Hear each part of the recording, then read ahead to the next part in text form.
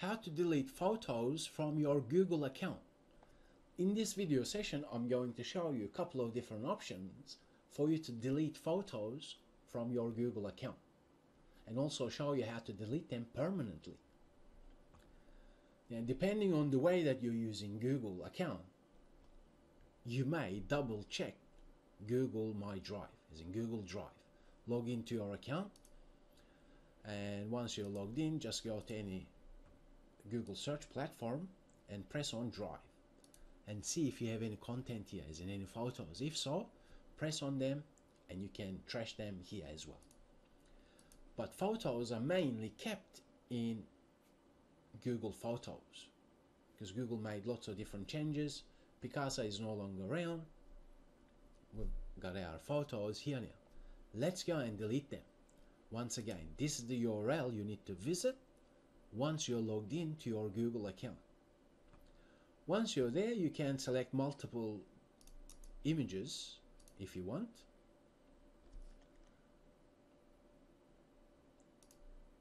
By pressing on these or uncheck them. I don't want to delete them, I just want to show you to delete this one. Simply press on that image, press on delete, move to trash.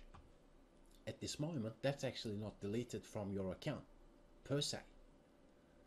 What you need to do is press on this main menu, press on trash can, because Google keeps them within it for 60 days. You may not want that.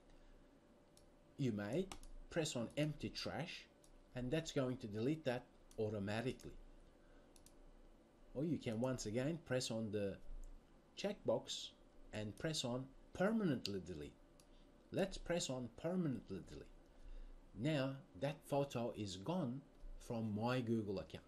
So once again, all you need to do is visit this URL, select the photo you'd like to delete, and follow the options as I've shown to you. And remember, if you're using Android devices and you're logged into your Google account, you may have syncing enabled. That means anytime you take photos, it may be uploaded to your Google Photos.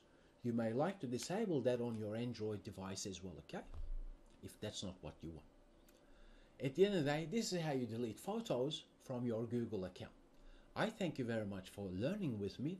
If you benefited from this video session, please do give it a like and share it. And I'll talk with you in the next video session.